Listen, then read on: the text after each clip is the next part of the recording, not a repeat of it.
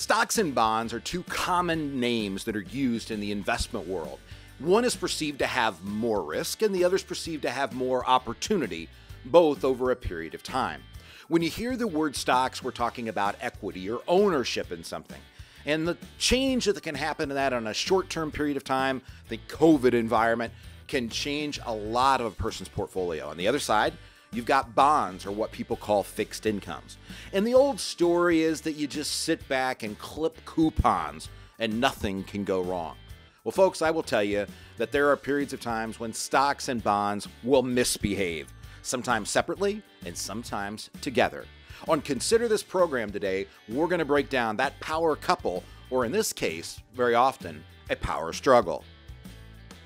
Well, good morning and welcome to Consider This program. I almost said the Financial Enhancement Group, but welcome to Consider This program. I am your host, Joe Clark. And I'm Aaron Rheaume. And Aaron is our Director of Financial Planning at the Financial Enhancement Group. Happy to have you along. We are talking about power couples on this program this week. And we're going to start it off with two of my favorite things. Well, at least two of our favorite tools, Aaron. Sure. Stocks and bonds. Yeah. So run as you will. So, stocks and bonds are a big part of people's portfolio. It's something that's talked about all the time inside of the offices, inside of Financial Enhancement Group. And most people think they do similar things. So, stocks, bonds, what do they actually do, Joe? Well, see, so here's what I would say. And there are people who believe they do the same things, right? Mm-hmm. There are people who, and it's not as much anymore. I think the 401k world kind of changed that. But There were people who thought you were either in cash, as in certificates of deposit, CDs at a bank, or you invested in these crazy things called stocks and bonds. And they really thought they were similar because price can vary. Mm-hmm. And what's happened over a period of time is we got into this school of thought. Now, I've only done this for 33 years. I started 2 weeks before the crash in '87. But I was taught academically that their stocks and bonds acted opposite of one another. The fancy word, if you really want to be smart. So this is your quiz word for the day: negative correlation. Right? Wow. Yeah, that's a big one, right? But no, that was the concept, that they would go in an opposite direction. And so in your portfolio, you should have to have stocks and you should have to have bonds because when one's going up, the other's going down, and vice versa, and you can offset or mitigate risk or volatility inside of the portfolio. That's the theory, right? It's not necessarily what happens in real life. No. So what kind of bond environment? Let's go to bond. If you were going to describe to your three wonderful daughters what a bond was, what would you tell them?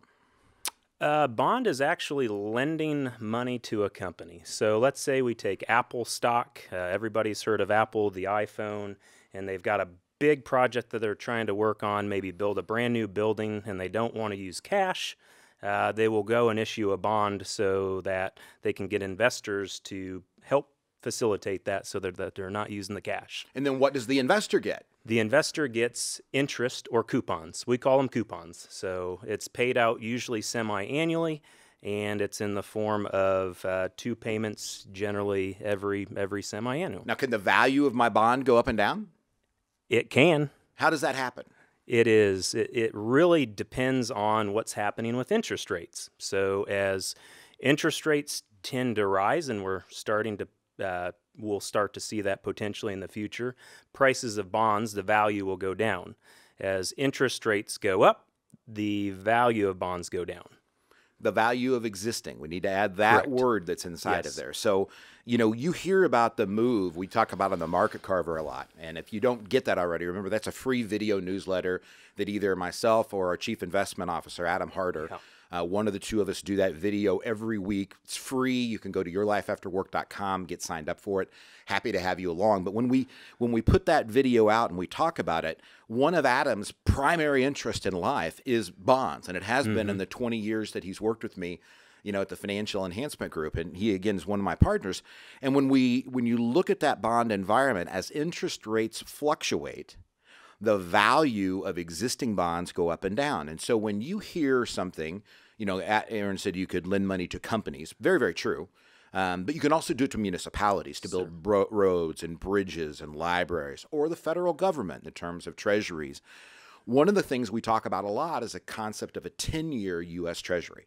Now, when I became a certified financial planner back in the mid-90s, that was deemed as a risk-free investment, right? Because when we try to figure out whether we're going to pay off debt or whether we're going to invest in the stock market or whether we're going to buy a bond, we want to say, well, what would the risk-free rate? That was always a 10-year U.S. Treasury, right? So late last year, right before the election, the presidential election, you watched the 10-year U.S. Treasury be below, let's just call it 75 basis points, or 0.75%.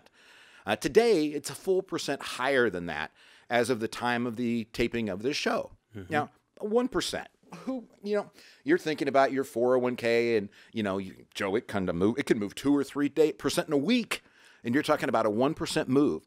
Well, 1% move on a bond is an amazing. You don't see this a lot in the short-term period of time that we've had it, right? So we're going to go from bonds to stocks real quickly. And you've probably heard, and I talked about it on the market cover this week, the GameStop saga, the things that were going on with hedge funds that were blowing up because of events late on a Friday evening. Those sound exciting and interesting, and they get all the headlines. Yep. Trust me. What's going on inside of the fixed income environment can be just as exciting, and that means opportunity or scary on both sides. So now we're back to the three girls, Aaron. Tell me what a stock is. Stock is simple. It's ownership in a company. You want to buy into a company. You just took 33 years of my occupational addiction and called it simple. But it really is. Yeah. Right? You buy shares in a company somehow or another, and you own stock. So what happens with that? What's that mean? What does the stock mean? Yeah, you own part of a company. You own a little sliver or a big piece. What's it mean? It means you have the ability to participate in what that company does for the future. So you could have appreciation if the stock goes up. You can have appreciation in the price of that. Now, does the stock always go up just because the company did better? Absolutely not. Yeah. So you have volatility that you have to worry about, and there's a whole lot of moving pieces. And I did make a simple comment. Buying the stock simple. There we go. Owning the stock is complex. Having the discipline to do the right thing with the stock at the right time. And that doesn't always mean holding through a tsunami, by the way. There are a whole series of metrics we use the Financial Enhancement Group. I am the one pretty much in charge of what we call the narrative or macroeconomics, the big picture things. Adam is our CFA. Takes care of the fundamental drivers, the valuation in terms of what it's with or what it's worth at the time. And then Andrew Thrasher is our chartered market technician. He just looks at what the market is doing relative to itself and the internal components each and every day, reminding us all of the time that some of the best bull market returns have occurred in the middle of bear markets. And some of the worst bull market returns have existed in the middle of a bull market when you didn't understand the volatility or what's going on. My friend used to always tell me, if you didn't understand what took a stock up, you'll never understand what took it back down. That's a good point. So when you look at stocks and bonds, here's how I want you to contrast this.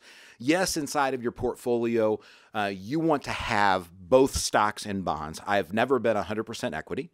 I've never been 100% fixed income. I will probably die being neither. The old school belief is the older you are, the more fixed income or bonds you should own. Right? The theory being that you would clip the coupons and take the payments to be able to get through retirement, if you will. Not much different than what you'd get on a CD interest from that perspective. And that the equity was kind of the driver, if you will. Well, what I will tell you after 33 years of doing this, what I will tell you is you have to have a coordinated attack to be able to manage the amount of stocks and bonds you have at any given moment. We do not believe at the Financial Enhancement Group that money is a function of age, meaning that the assets that you have, the mixture you have, is more dependent on other things than just your age, right?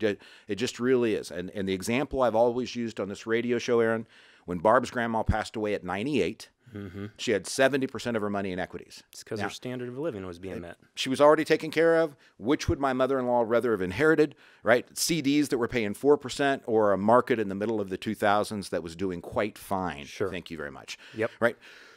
So we want to manage money accordingly. Diversification matters. As I've written in the newspaper multiple times, it's the only free lunch, right? So you do want to own a combination of different types of assets that are going on in there, but do not get caught up in this belief that one is quote unquote safer than the other.